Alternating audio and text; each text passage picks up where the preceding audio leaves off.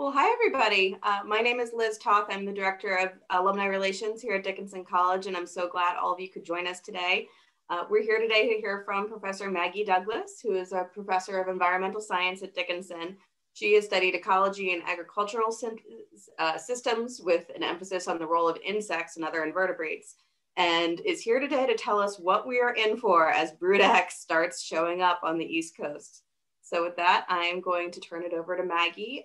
She will present and we'll have time for questions at the end. As you have questions throughout the presentation or at the end, please try to use the Q&A box, but we'll keep an eye on both Q&A and chat.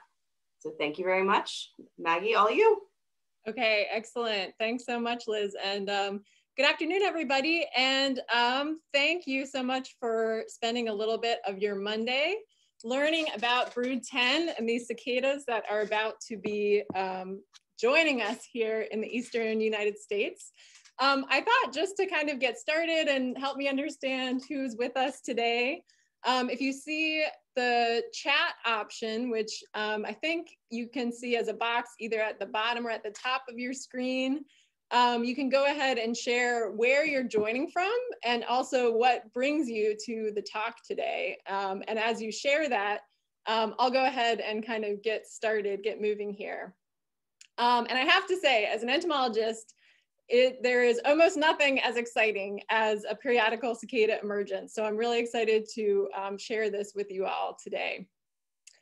Okay, so one thing I wanted to just start out and make sure everybody knows is that periodical cicadas are a unique phenomenon to this part of the world. So, you know, often when people think about wildlife, you might think about something like an elephant or a tiger or a rhinoceros, something really exotic, something that occurs far away, maybe in the African savanna or something like this. But periodical cicadas, one cool thing about them is that they only occur in the Eastern United States. This is the only place in the world where you can see these things. And it really is, in my opinion, one of the most amazing kind of natural phenomena that we get to observe. So my hope today and my goal is to give you a guided tour of what you're going to see and hear over the next month or so, a couple months, as Brood 10 emerges. And it's great to see everybody kind of sharing in the chat there. So it looks like we've got people from throughout the range, which is great. And very cool to see we've got an environmental science teacher joining us that has been monitoring soil temperatures. So we'll touch on that in just a little bit here. So that's great. Okay, so to begin with, I thought we would start by just making sure everybody understands what is a cicada anyways. So if we look at the insect family tree, and of course there's a huge diversity of insects in the world, cicadas fall on a part of that family tree that entomologists call the true bugs. So if you want to really impress your friends, you can tell them that cicadas are true bugs. This makes them relatives of things like stink bugs, or if you're a gardener, you might be familiar with aphids that sometimes feed on your plants. Cicadas are kind of related to those other insects. And one thing that the members of this group all kind of share and have in common, here you see kind of a close-up of a cicada, and this pointy thing sticking out in the middle is actually its mouth. That's what the cicada uses to feed. And all true bugs have this kind of pointy beak-like mouth that they use to feed on whatever it is that they feed upon. Okay, and there are actually a huge diversity of cicadas that occur around the world. There are about 3,000 species worldwide. But most of these cicadas are not periodical cicadas. They're what we call annual cicadas. And I'll explain in a minute what that means. So within that 3,000 species of cicadas that are found worldwide, and you can see some examples over here on the right, many of them are quite beautiful and quite striking. There are 7 species only, which are what we call periodical cicadas. And 3 of those species have a 17-year life cycle, and 4 of those species have a 14-year life cycle. So these are the cicadas that take a really, really long time to complete their development. Probably many of you, so these annual cicadas, the ones that are more common and found all over the world, are what we call annual cicadas, which means that they're present pretty much every year. You are probably familiar with these. You've probably seen these before. In our region, this is one of the species that is quite common. They tend to be a little bit larger. Most individuals live for about 2 to 4 years, but there are adults present in any given year. And they emerge later in the summer, right? So they emerge more kind of July through September.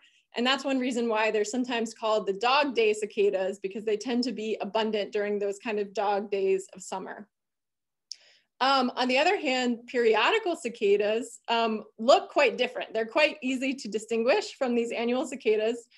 They're mostly black. They have these reddish, orangish kind of eyes and wing veins. And all of these periodical cicadas live for either 13 years or 17 years. So there are different species, and the species vary in how long they take to complete their life cycle, but they all live for either 13 or 17 years.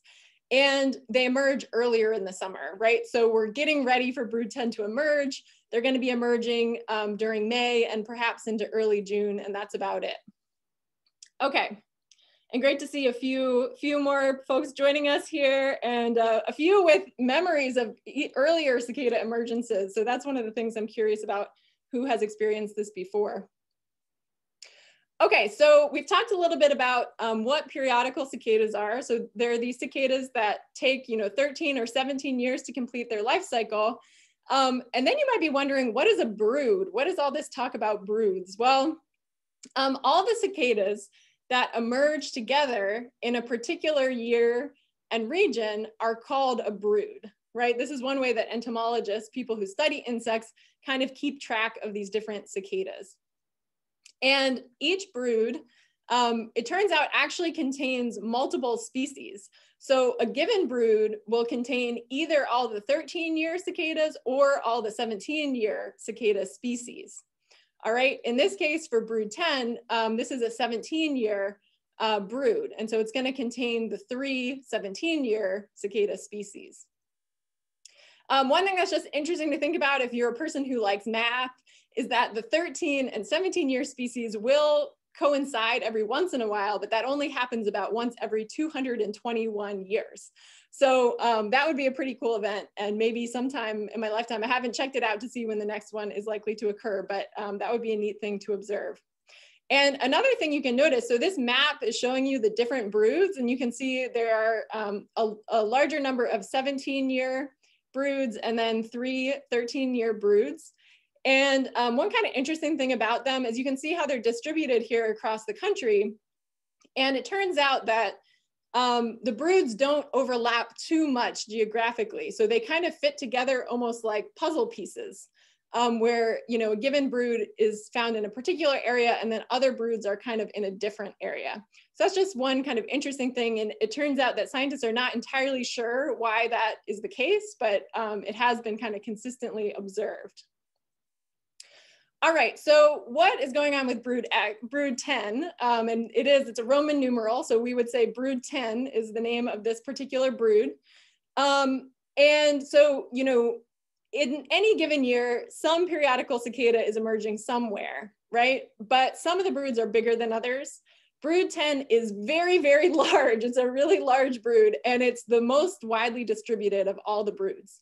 Okay, so it's gonna occur across 15 states, Georgia, all the way up to New York State, Eastern Seaboard across to the Mississippi, right? So you're gonna find it in this really large area. And it's also really large in terms of the number of insects that are present and are expected. So we're expecting there's gonna be around 1.5 million bugs per acre. All right, this is a lot of cicadas. So it's a really, really impressive just in terms of sheer numbers. And that's one of the reasons why brood 10 gets so much attention.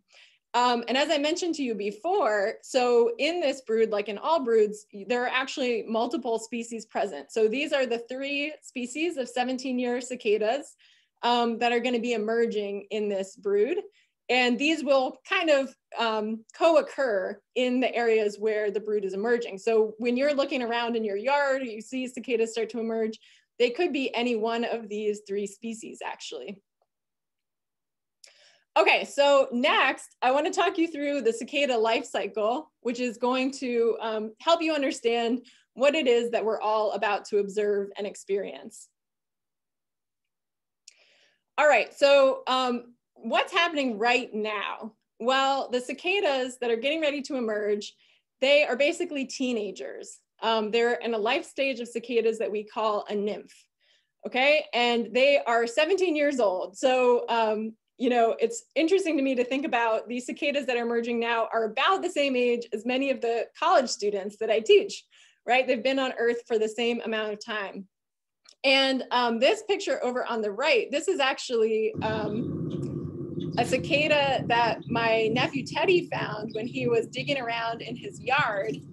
And they sent me this video wondering what it is. And perhaps if some of you are gardeners or you've been out doing yard work, you might have seen something like this as well.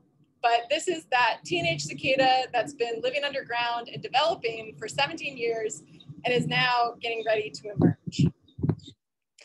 And how do they know, you know, when it's time to actually come out? Well, that seems to be mostly controlled by soil temperature. And so 64 degrees Fahrenheit seems to be the magic number. When the soil reaches that temperature, then the cicadas will emerge. It also often occurs shortly after like a soaking rain event. And so this is another kind of sign that you can look for over the coming weeks, is that you'll start to see these junior cicadas, these teenage cicadas, building these tunnels as they get ready to emerge from the ground. So you'll see these big holes, and depending on the type of soil and things like that, they can look a little bit different, but they will start to kind of excavate those holes as they get ready to come out. Whoops. Okay, and so after they emerge, then what happens next? Well, these cicadas, so, you know, they're still the teenagers at this point. When they emerge, they start looking for vertical surfaces to climb. And, you know, that could be a tree, it could be a shrub, it might even be, you know, a person if you're standing nearby. But what they're doing is they're going to climb up that vertical surface, and then they're going to get ready to do what's called molting.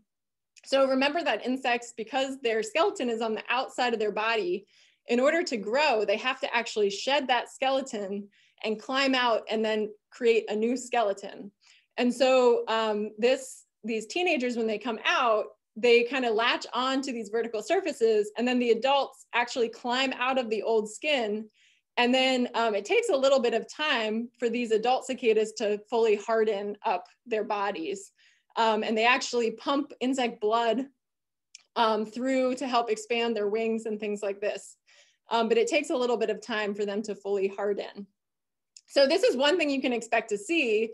You probably are going to see a lot of these cast off molts or kind of old skeletons that are hanging around. If you see it split up the backside, that's probably a good sign that that's what you're looking at. Okay, and then, you know, the next thing that's going to happen is that then these cicadas are looking for love, right? So the adults, they only live for several weeks, maybe about a month. And their main goal during that time is to find a mate. The adults are doing little to no eating, but they're really focusing their energy on, you know, finding a suitable mate and trying to make the next generation of cicadas. And this is a good time to bring up the sound, right? So one of the things that is most kind of noticeable about the cicadas is the really incredible sound that they make.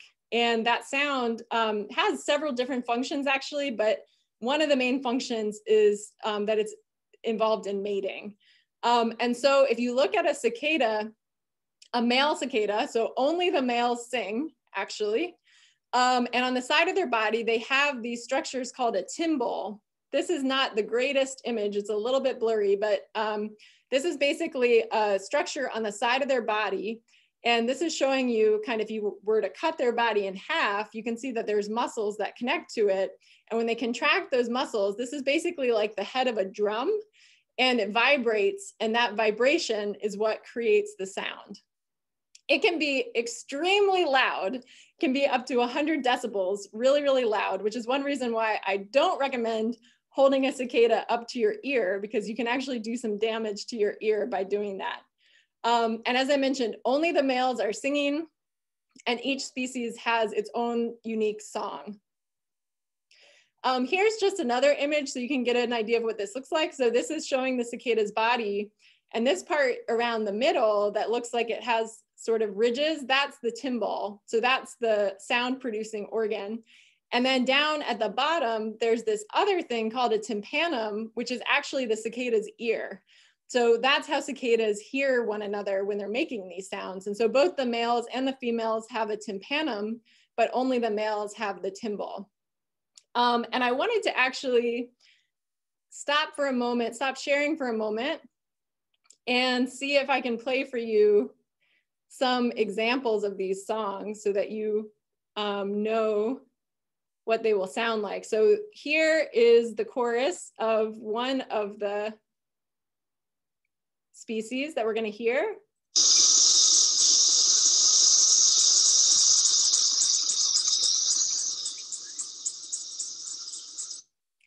And then here's one of the other species.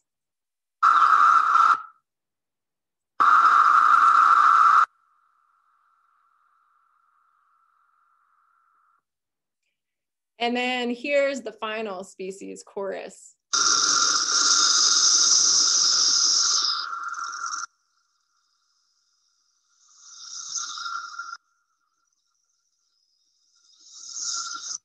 And these sounds that I've played for you so far, these are what we call the chorus. These are the sounds that the males make, and they actually, they aggregate together as they make those sounds, and they create, in particular trees, they kind of group together to have a cicada party that attracts the females to come and mate.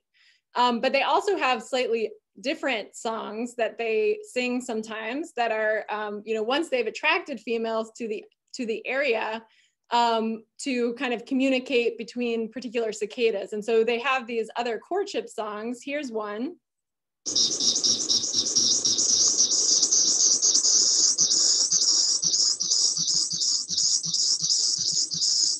And so you can hear how the courtship song can sound pretty different actually from the general kind of chorus. But there's a whole kind of cicada vocabulary. There are different ways that they communicate with one another for different reasons. And it's even thought that some of their songs have more to do with scaring away predators and things like that, which we'll get to in a moment. Oh, I love the cicada dating. Yeah, cicada dating is a good way to put it. Okay, so after they've mated, the next thing that happens is that the females are gonna lay their eggs. And so here's a picture of the female. What she's looking for, she's actually laying her eggs on tree twigs. So these are twigs about 1/4 inch across or so. And she's gonna lay those into the twigs. And then as you can see over here on the right, the eggs actually develop inside of the twigs. And they spend about 6 to 8 weeks inside the twig before they hatch. And one interesting thing, so the eggs are laid up in the twigs, and then when they hatch out, the baby cicadas we call nymphs, and those nymphs drop to the soil and then burrow under the ground. So here you can see what the kind of really young nymphs look like. So you can see they're really, really tiny when they first hatch out. These are the guys that are going to drop to the ground, and then they kind of tunnel into the soil. And then really they're finding the spot where they're going to stay and develop for the next 17 years. So, you know, they better be find a spot that they like. So you can see over here on the right, these are the different growth stages that these immature cicadas go through. So they have 5 what are called instars. So just like I was telling you before, that in order to grow, insects need to shed their skeleton. So you have these really tiny kind of baby nymphs. Once they start growing, they eventually become a 2nd instar. Then they shed that skeleton and become a 3rd instar, and so on and so forth. And it takes them 17 years in this case to get through all of these parts of the cycle until this 5th instar, which is where they are now, getting ready to emerge. Okay, so one of the questions that people often have when they learn about periodical cicadas is, you know, why do they stay underground for so long? It seems really surprising. And the leading hypothesis, the reason why scientists believe that they do this, is basically safety in numbers.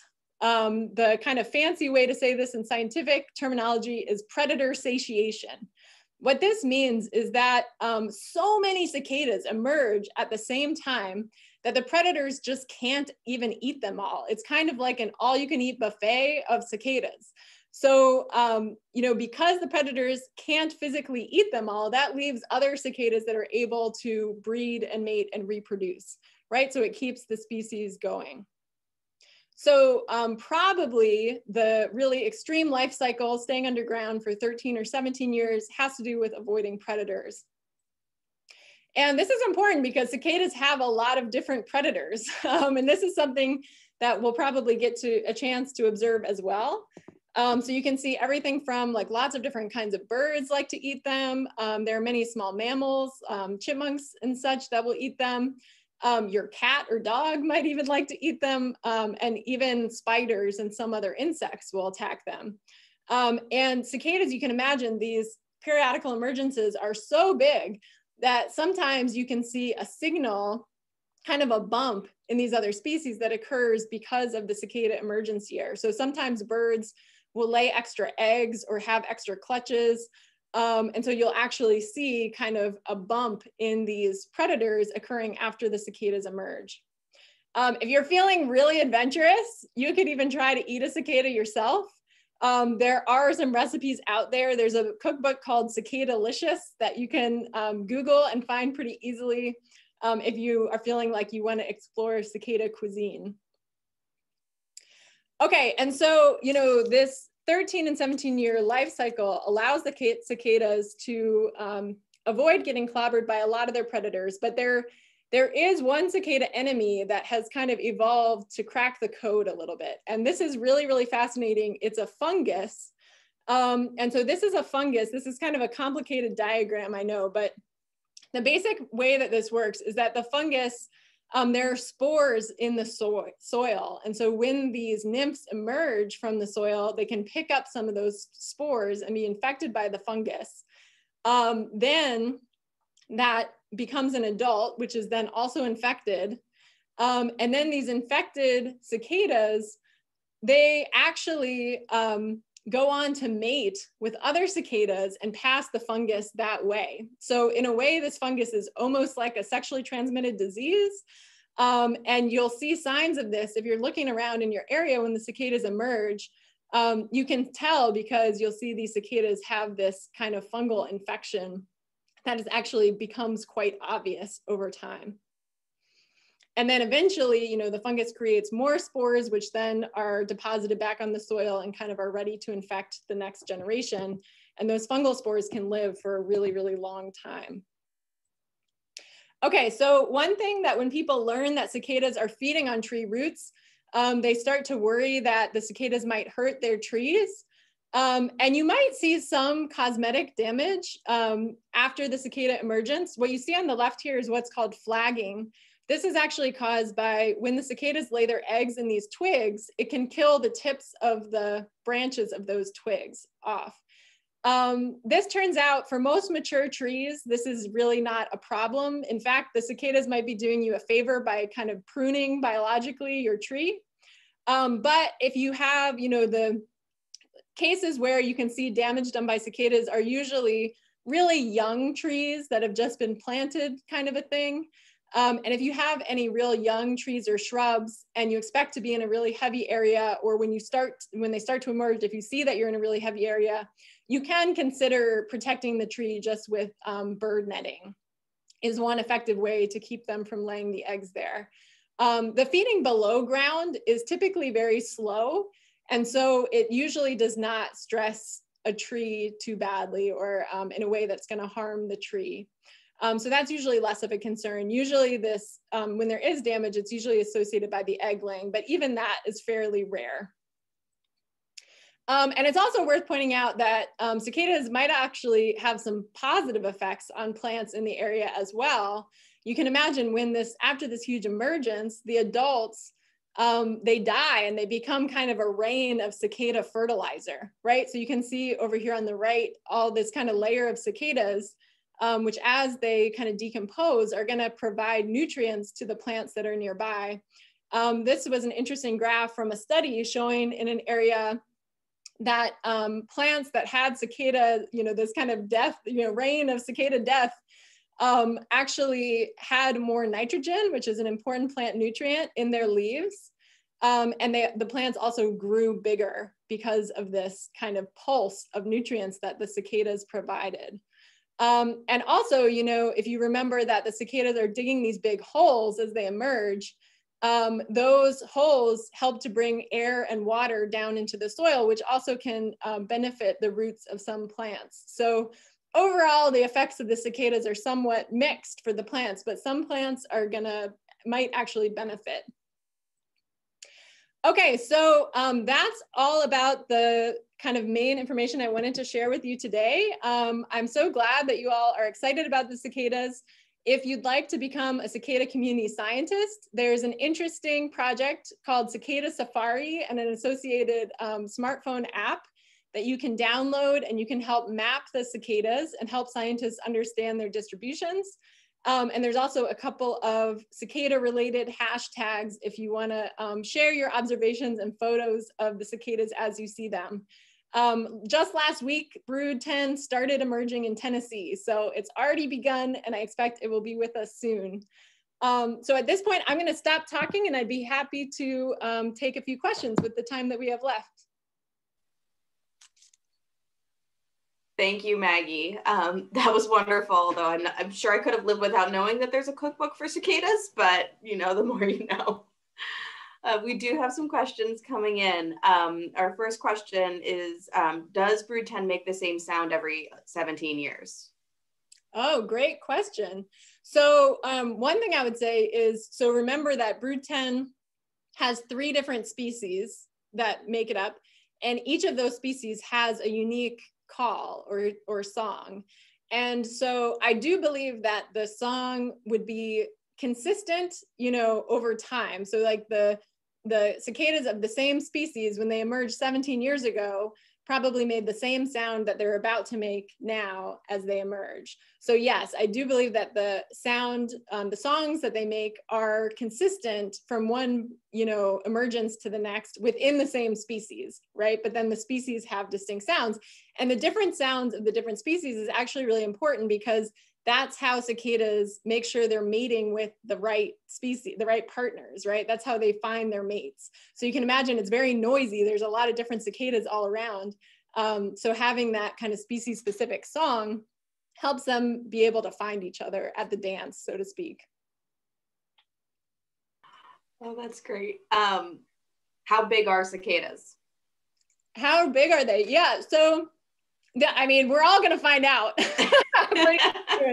pretty soon here, but they're, as insects go, they're pretty large.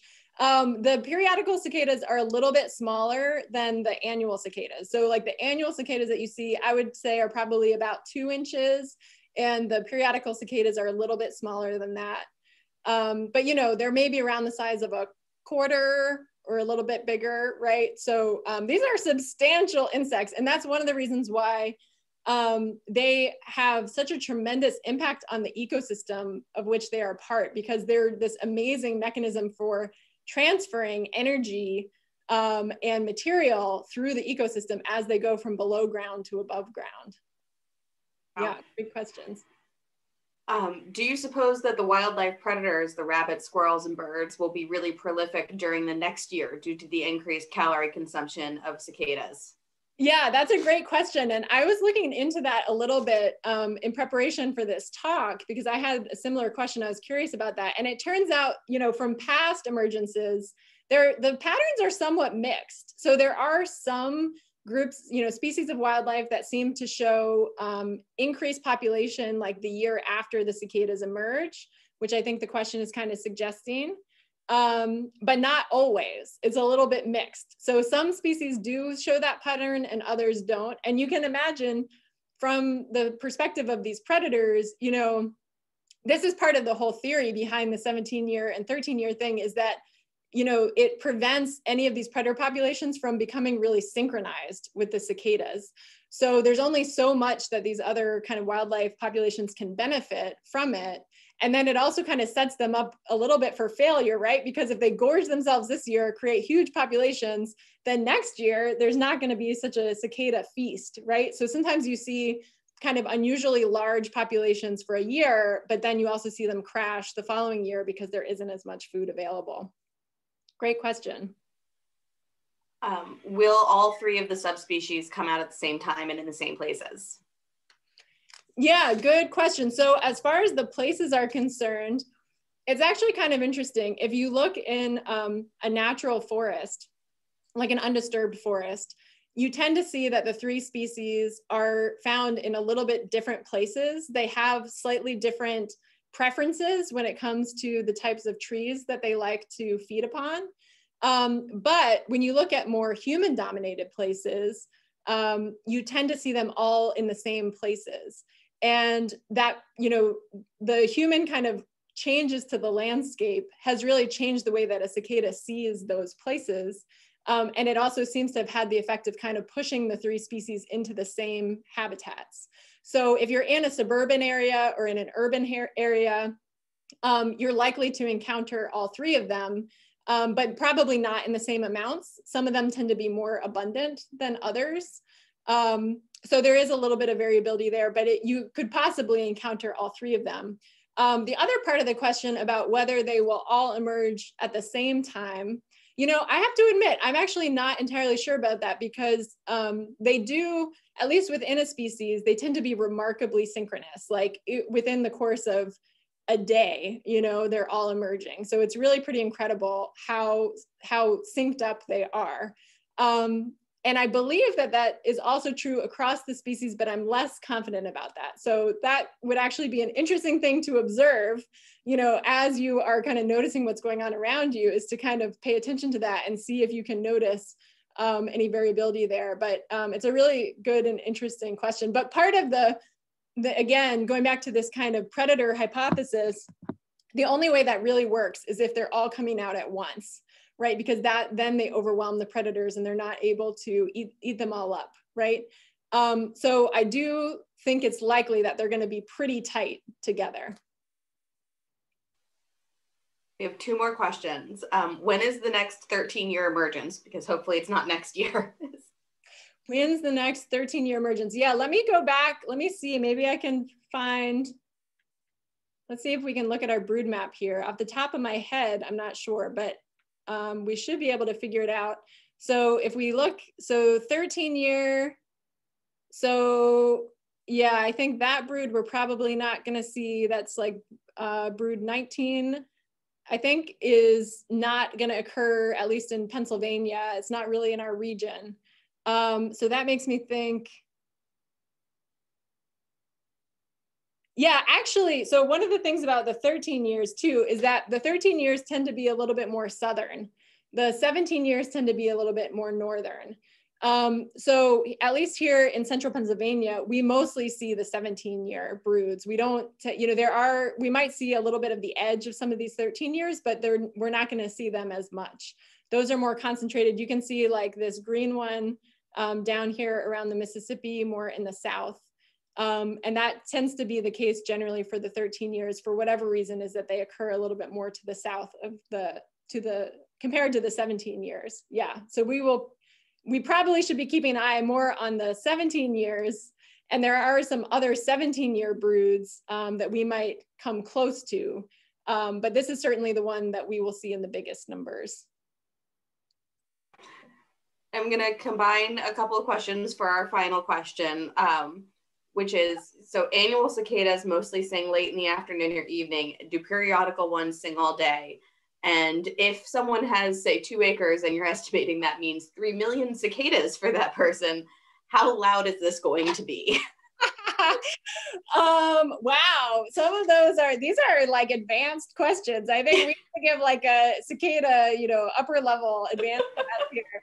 But well, they're Dickinsonians. Yeah, yeah, that's right. That's right. But you know, as far as the time of day is concerned, my understanding is that they do sometimes sing kind of continuously over several days. And part of this is related to, again, like the different songs. So the chorusing is about sort of them aggregating into kind of a mating group.